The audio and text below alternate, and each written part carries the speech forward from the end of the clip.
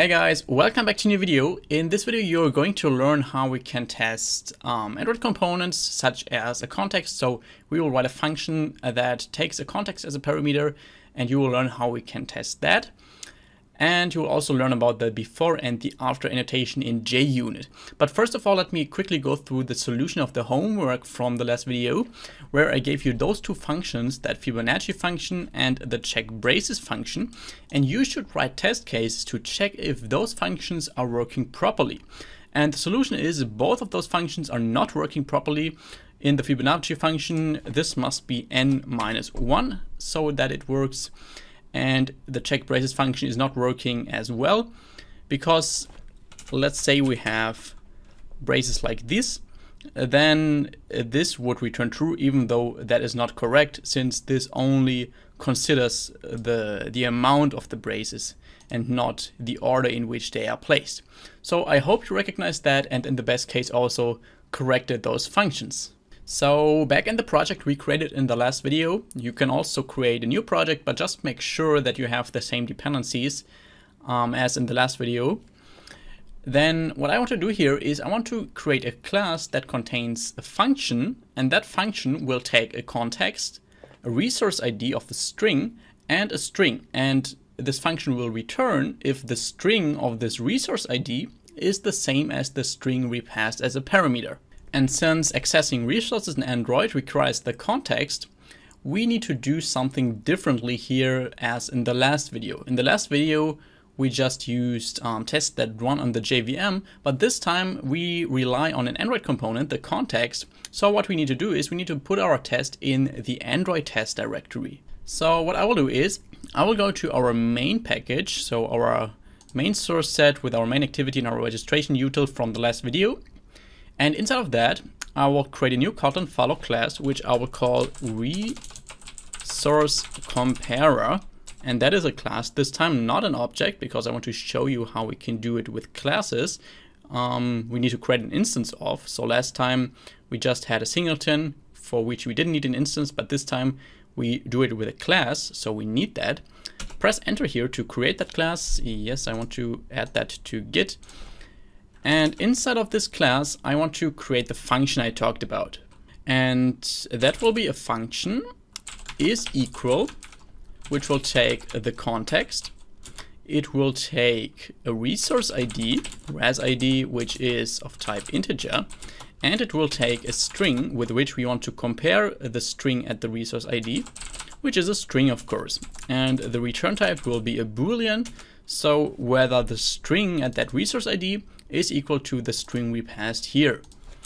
And let's actually also implement that function right away. That is not what we would normally do with test-driven development, but this video's focus is on testing Android components, and this is a single line anyways here. So let's quickly do that. We simply return context.getString res ID and check if that is equal to the string we pass as a parameter. So let's actually create a test class for this resource comparer class here. If you remember from the last video, we right click on this class, go to generate and select test here. Then make sure to select JUnit 4, and the class name is fine. That is the convention for test classes. And then we simply click on OK. And this time we want to select the Android test directory, because this function, this is equal function, needs a context object which is specific to Android. So click OK, and then this class will be generated here in this Android test directory. You can see here it is, resource comparer test. We can open that class up and write our test cases. So what exactly is different here as in the last video? On the one hand, we of course somehow need to get the context or reference to a context object we can use in our test case. But on the other hand, we also rely on a class we need an instance of. So the last time, as I said, we had a singleton, this registration util class, for which we didn't need an instance, but this time we have the class resource comparer for which we do need that. Let's actually first choose the intuitive approach by creating a val resource comparer and set that equal to a new resource comparer. so that we have that globally, and we can access that resource comparer in all of our test cases. And we can actually make that private as well. And this is the bad practice, so don't do this in your real projects, but I just want to show you that this still works, but then afterwards explain why this is bad. And next we can write our actual test cases. So we annotate that with add test, and that will be a function. And here in Android we sadly cannot use those backticks. I don't really know the reason for that, because let's say hello world, this doesn't work, as you can see. Identifier not allowed in Android projects. This only works if you have tests in the test directory. So you can choose which naming you want here. If you want to stay consistent, then you can choose the naming that I will suggest here also in the test directory. But if you don't want or don't need to be consistent, then you can choose backticks in the test directory and the naming that I suggest in the Android test directory. So what we will do here is we will just describe what this test case will test and what we expect it to return. So in this case, string resource same as given string, then we make an underscore and we write returns true.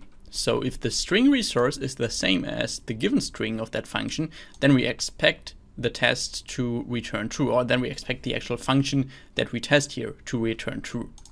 And that is the official naming convention for test cases if you can't use that backtick naming. And in here, we can now get a reference to a context object. And since we are inside of our Android test directory, that is very easy. We can write val context is equal to application provider dot get application context. And here we simply need to pass the type of that context, which is just context.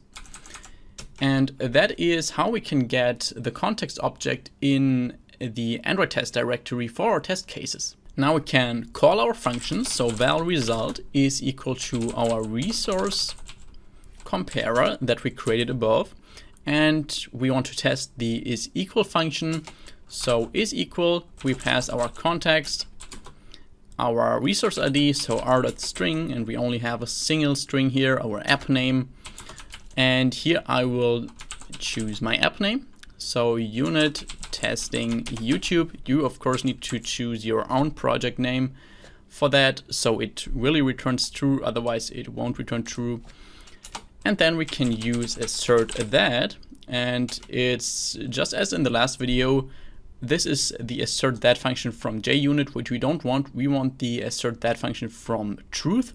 So we remove the JUnit assert import here and re-import the assert that function from the truth library here.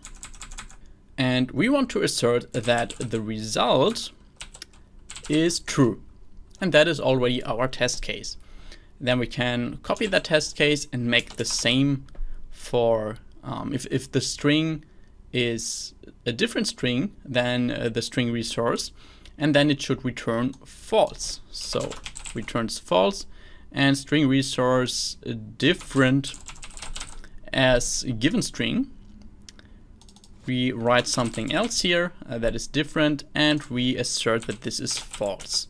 And now let's actually run our tests. So all of our tests inside of this resource comparer test class by clicking on this play button next to that class and click on run resource comparer test.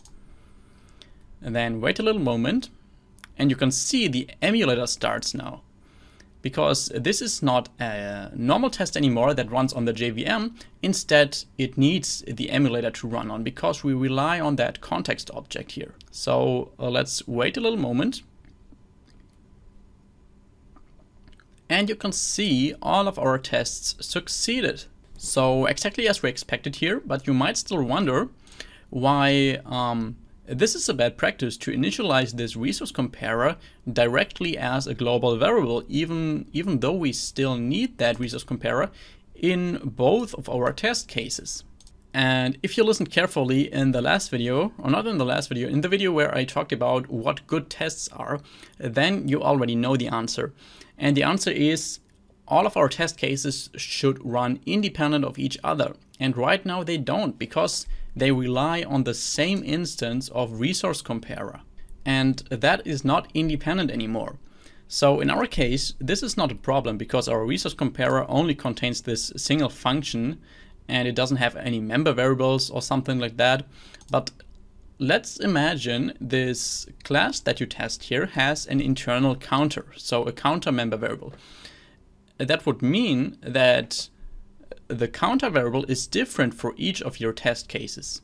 So let's say this test case would increment the counter by 1, and then this test case would already start with a counter that is equal to 1. And we don't have any influence on the order these JUnit tests are executed in. So it could be that this test case is first or this test case is first. We don't have any impact on that basically.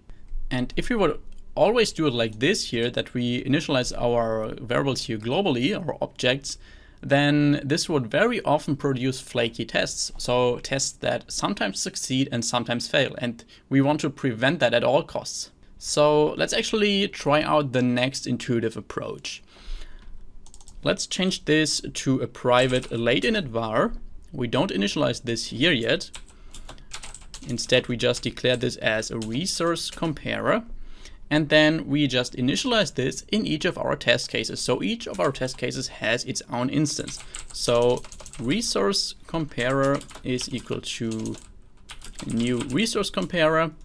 And then we can copy that line and paste it in this test case. And if we now relaunch our tests, wait a little moment, then you can see that they still run. So this time, this is much better because each of our test cases has its own instance of resource comparer, because it just creates that instance at the start of the test case. But the problem with this is, let's say we have like 30 test cases inside of this class, and in each of those test cases we initialize that variable at first. Then we would have 30 additional lines just for initialization of an object, and that is a lot of boilerplate code we don't want here. And luckily JUnit has a very cool solution for that, so we can remove that here. And with the JUnit we can create a so-called setup function. We write function setup, and inside of this function we simply write the logic that we want to execute before the run of every test case. So we initialize this resource comparer here, and then we annotate this function with add before. So what this will do is it will execute this piece of code before this test case runs and before this test case runs. So before every of our test case runs, we initialize this object. So if we now run this again, then surprise, surprise, it will still work, as you can see. And if there is a before annotation, then there's also an after annotation, which we don't need here, but very often you do need that. So we can annotate something with add after, and that function is usually called tear down. And here you can just destroy your objects that you created before. In this case, as I said, it doesn't make any sense because the garbage collector will do that here. But for example, if you test a room database, then you want to close the database after every test case. And yeah, when we actually implement our actual app that we test here, our MVVM project, then we will also need this after function quite often. So I really hope this video made sense to you and helped you to understand how to test Android components, or actually only the context here.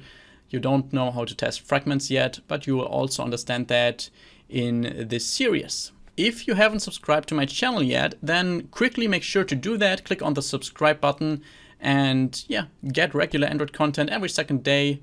High quality, just as usual. Have a nice day. See you in the next video. Bye bye.